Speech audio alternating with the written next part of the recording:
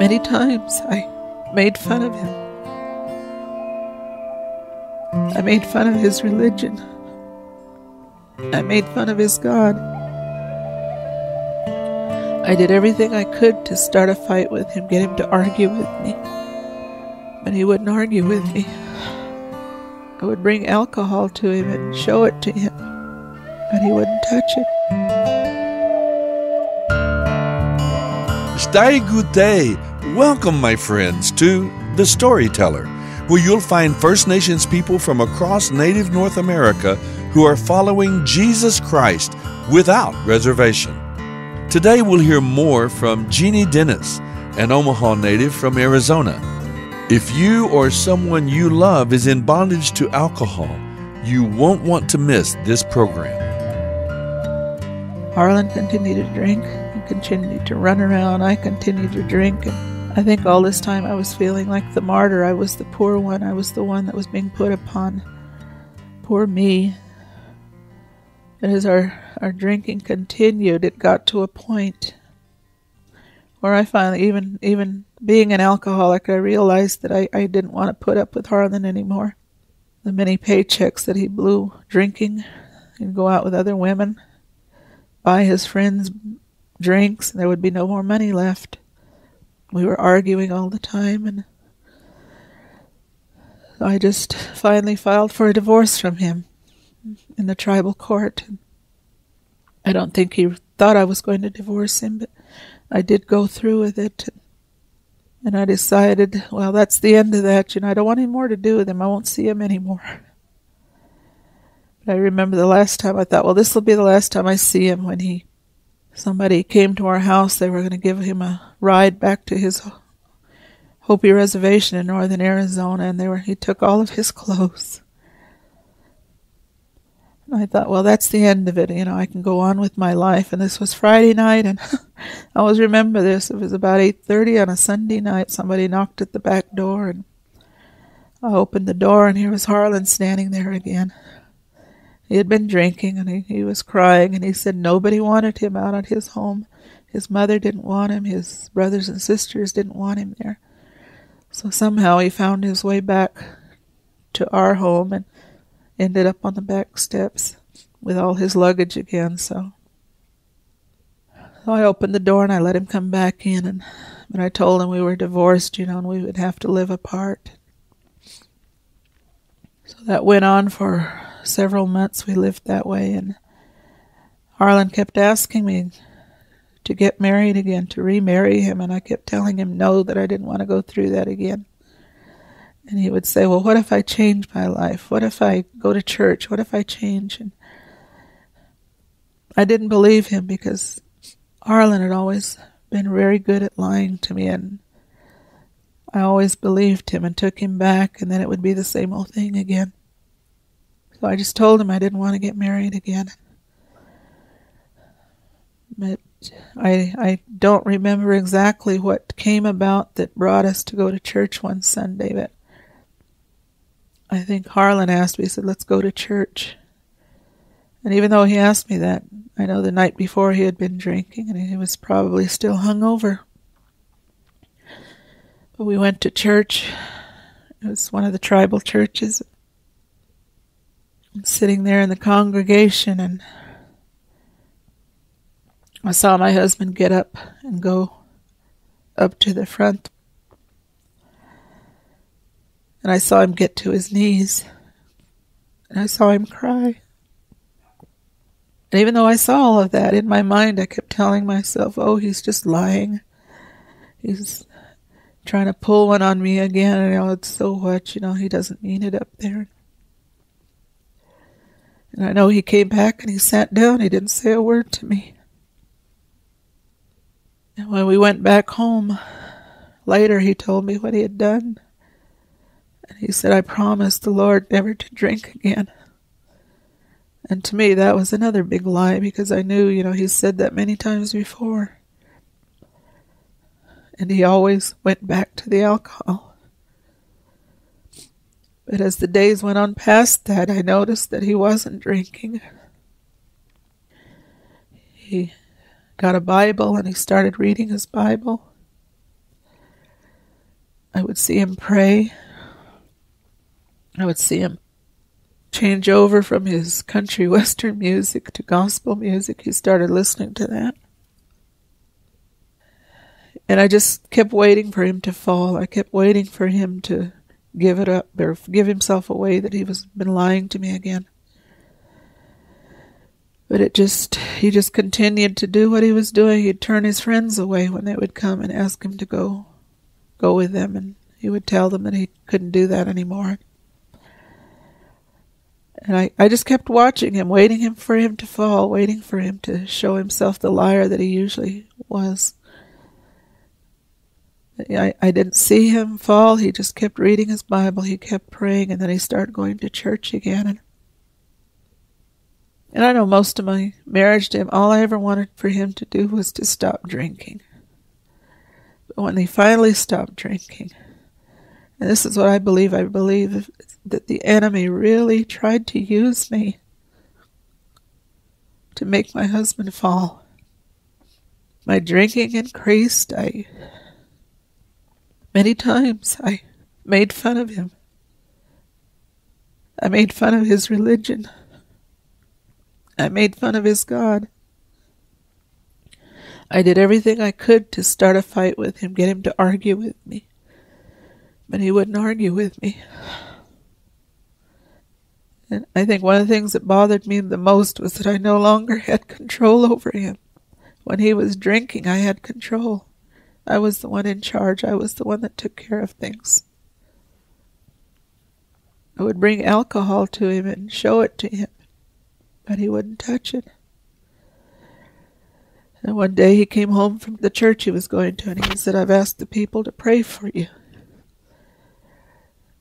And I remember getting so angry at him and telling them, "How dare you ask those people to pray for me? They're all white people." But apparently they kept praying for me, and I think I was one that I was trying to run the other way from the Lord. I didn't want anything to do with this Lord. As we got closer to 1996, my drinking got worse. And I even quit being a wife to my husband. We lived in separate bedrooms. He went his way, I went mine. And it was during this time that I really, really drank a lot. I could drink one big bottle of expensive wine in one evening. I would sit there and finish the whole bottle until I was ready to pass out. And during this time, I wasn't paying attention to my husband. I wasn't being a very good wife to him. And I know again that Satan uses these things that go on in our marriage. He'll use them against us. And during this time, he brought in another woman into our life, into my husband's life. She didn't drink. I know she made my husband believe that she was supportive of him, and she read the Bible with him, and I think after a while it just went a little too far. And this can happen in marriages when one spouse is not there to love and support the other. But my husband, when I found out about it and I approached him with it, he made the choice to go ahead and leave me, and he was going to go with this other woman. Said he was going to divorce me and leave me because I wouldn't quit drinking, and he didn't care about me anymore. I remember the day that my husband left me. It was March 13th, 1996. He walked out the door and took what clothes he had, and he said he would be back for the rest. And as I sat in my living room, I remember thinking, well, I need another drink. This is how I always handled things that got too bad or that threatened me. I always went for that bottle because that bottle seemed to be able to take care of things for a while. It would deaden the pain. It would make me forget these things. And I had that bottle of wine open on the table. I was ready to start in on it again.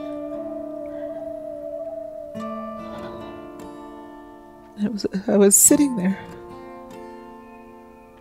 looking at the bottle. All of a sudden, I heard, and I do believe it was the voice of the Lord talking to me. I heard him say, "Jeannie, look what you're losing."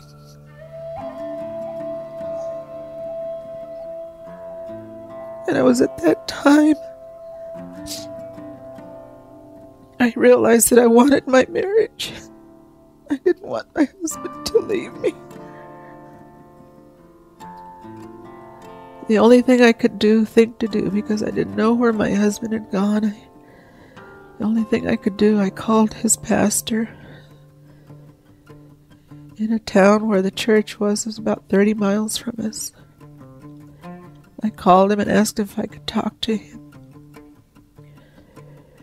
And he told me to come in, and I drove into town 30 miles, and I went to his office.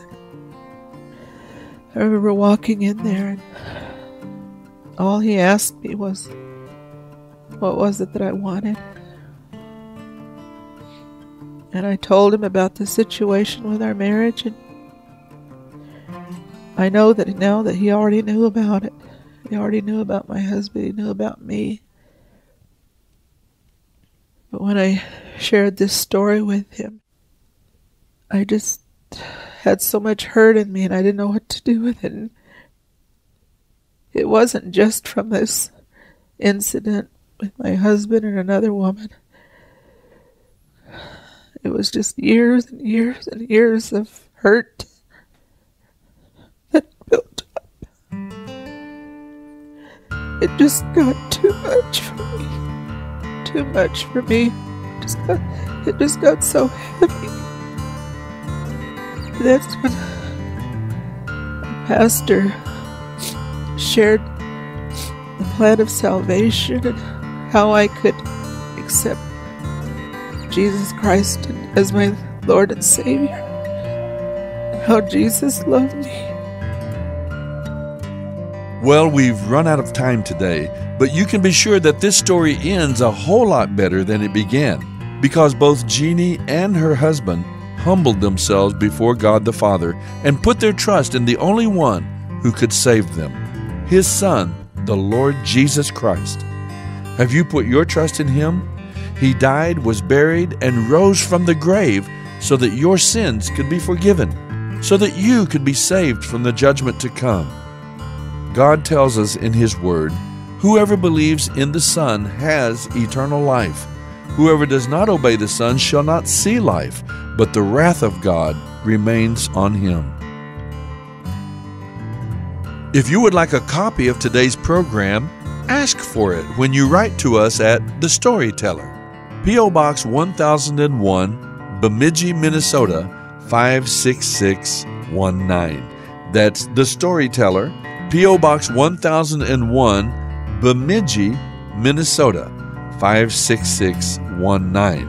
Our phone number is 877-766-4648. That's 877-766-4648.